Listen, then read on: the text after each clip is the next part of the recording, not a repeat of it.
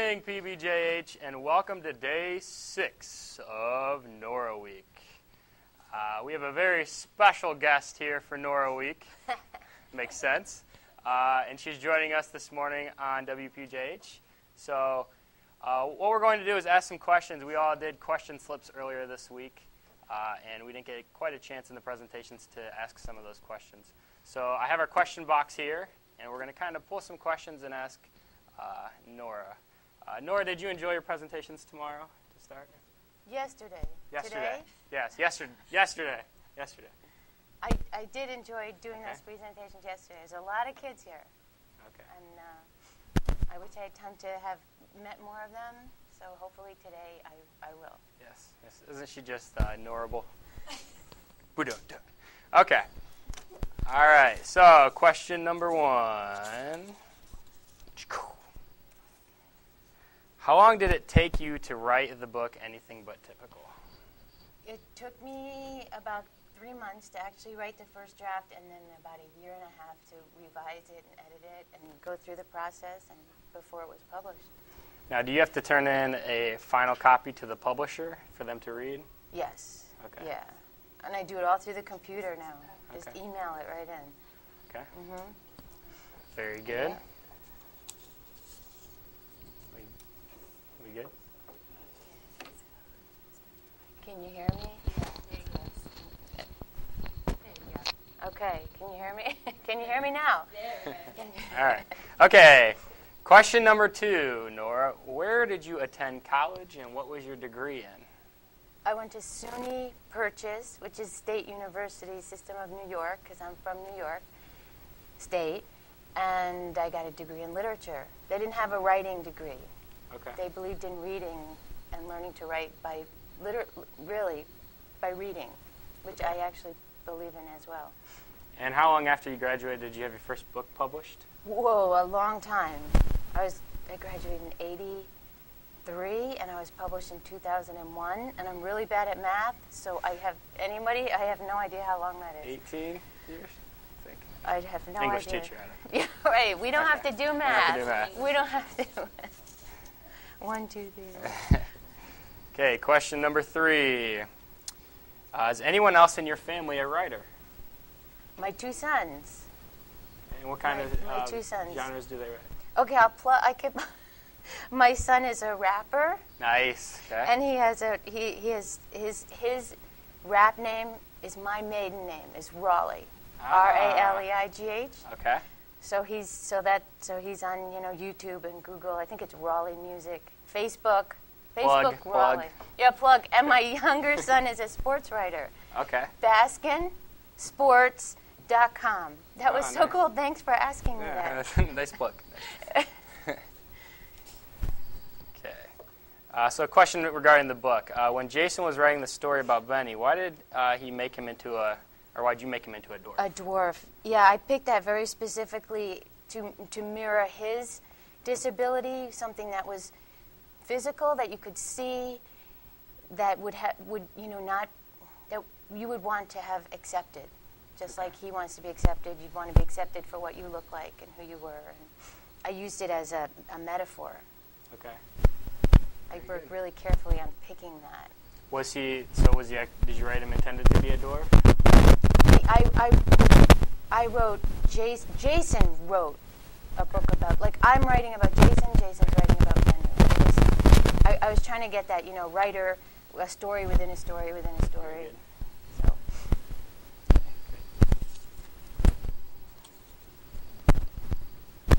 Why did you call it Anything But Typical, and did you ever consider a different title? That's a really good question, because Anything But Typical was not my title at all. It was Boy Meets Girl, and the editor said that sounded like a Meg Cabot book, like a chick lit book, Boy Meets Girl, and they didn't want to give the wrong impression. So my editor came up with that title. I didn't at all, and I had to write to say I don't like it, but I liked it. Was that the first suggested title that they gave you? Yeah, she came up with it, and I said great. But Boy Meets Girl was what I wanted. Okay. Very good. How many more years do you think you will be writing? Till I die. age. I don't know how many years that's going to be. How many more years? Oh, you can't hear me? I'm scratchy. Here, I'm gonna put you.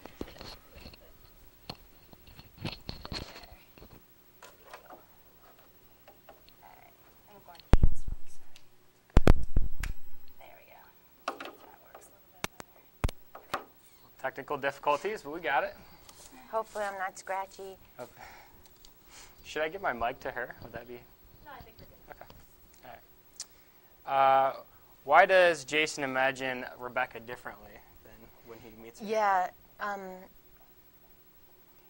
just like everybody has a fantasy of how something's going to go when they're anticipating it, Jason had fantasies of how meeting her was going to go, how it was going to unfold. And instead of just saying this is what he was fantasizing, I actually use it as a literary device. So you saw him fantasize, so you, as the reader, actually thought that might be happening, and you were supposed to figure out when it didn't happen that it was his imagination.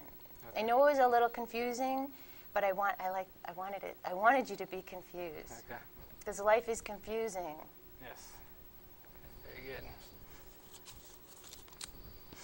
good. How much actual research did you have to do before you wrote the book? Anything but typical? Well, you know from last night's presentation, but I did a lot of research. I read a lot of books. I talked to people. Mostly I read autobiographies and memoirs, so of autistic people, saw movies, and then used a lot of my own memories and feelings from my life to imagine how it would feel, which was not hard to do at all. Very good. Oh, yeah, that's Okay.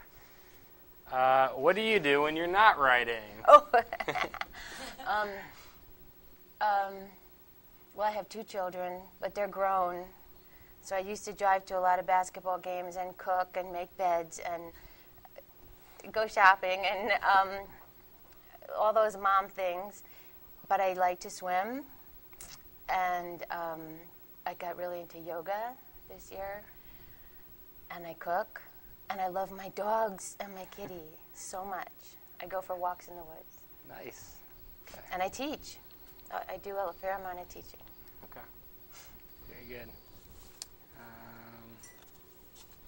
Did you ever consider including pictures of characters in your book? That's a really good question. If you won't remember, but when I was a kid, books of this age group, for this age group, were illustrated. And you know why they don't anymore? What is that? It's too expensive. Mm-hmm. They don't put pictures in books. Very rarely. It costs the publishers money. So I don't really have any choice. But one of my books does have pictures, In the Company of Crazies. Okay. Finances aside, would you include pictures if you could? Ooh, that's... If it wasn't more expensive? Not in this book. Okay. No, I definitely wouldn't. Not in this book. But I always liked pictures in books when I was a kid. Yeah. Okay, very good. This is a good question. Is Nora Raleigh Baskin your pen name? Meaning, is it not my real name? Right. Is it like, no, like that's your my writer name. name. It's Okay. Nora, which I always hated when I was, Norma, Nola, Laura. But it's Nora, and Raleigh is my maiden name, and Baskin is my married name. My kids are named Baskin, as in BaskinSports.com.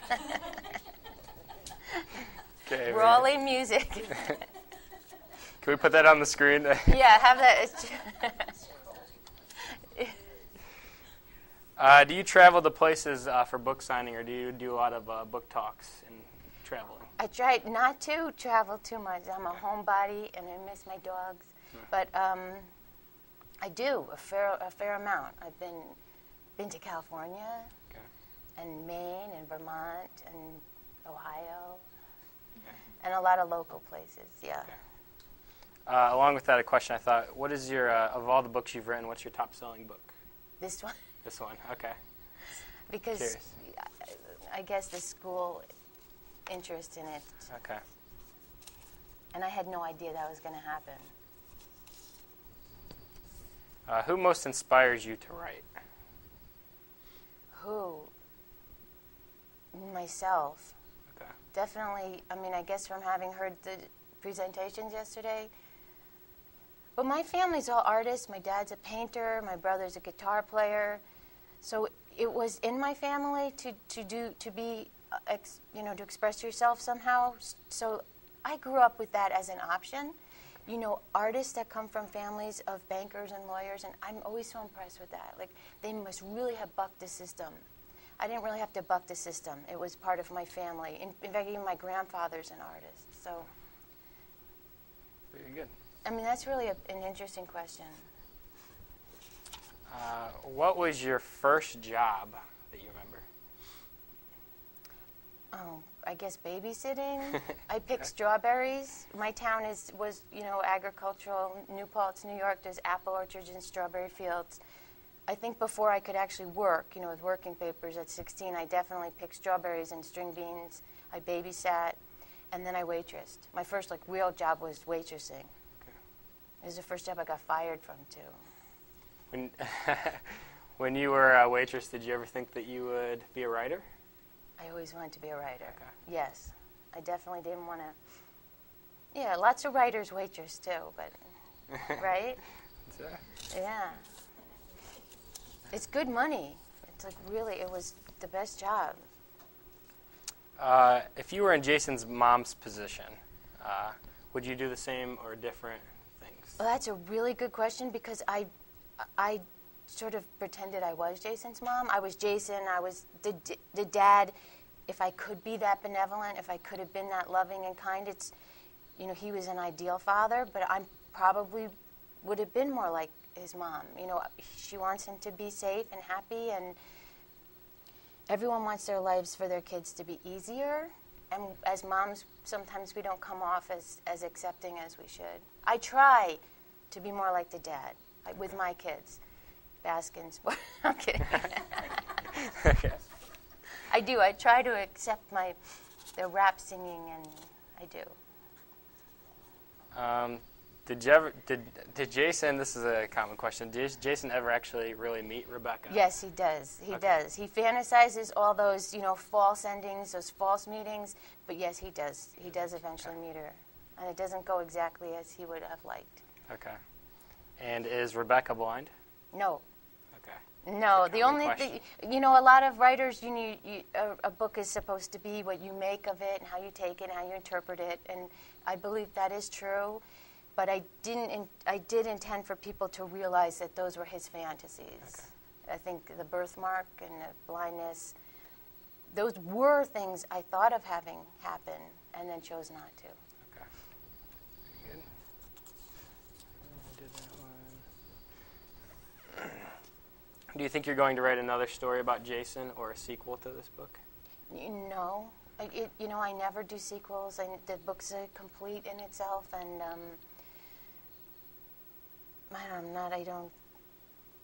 nope. Okay. Very good.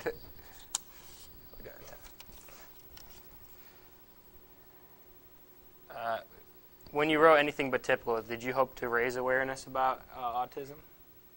No. As I said last night, I didn't write a book about autism. I really wrote a book about Jason, and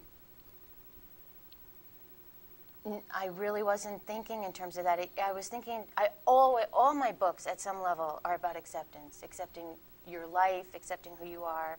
So it was just a different character and a different situation, but I think that's a theme throughout all my books. So it wasn't about raising awareness. That happened, wow, has been amazing. Yeah. I'm telling you, it's been amazing hearing what some of the teachers have told me. And it's blown my mind. Okay. They told you as a hippie. What types of stories or genre do you like to read the most? That is the easy question. I only read realistic fiction. Okay. And memoir, which is nonfiction. But I never read fantasy. I never read science fiction. I watch it on TV. I love Star Trek and X-Men. But I only read realistic fiction. I'm not even sure why, but that's what I like to read. Okay, I think we have time for one more question. Is Jason Blake a real person you know, or is he completely fictional, or does he relate to somebody that you know? He's completely fictional, as opposed to characters in my other books, which definitely are people. Like, if you knew my life, you'd even know who, like, the bus driver was, and the English teacher, and the mother, and the father, and the sister. But in this case, I made him up, and then as I was writing, he became a conglomerate of myself and, you know, people I knew. But he's more fictional than probably any of my other characters. Okay, very good. Well, thank you for joining us this morning on WPJH. It's been a great experience for our school to have you visit us, and some of the students will be seeing you later today. So thank you so much. Yes, thank you. It was Sean Lightful. Yeah. No? Yes.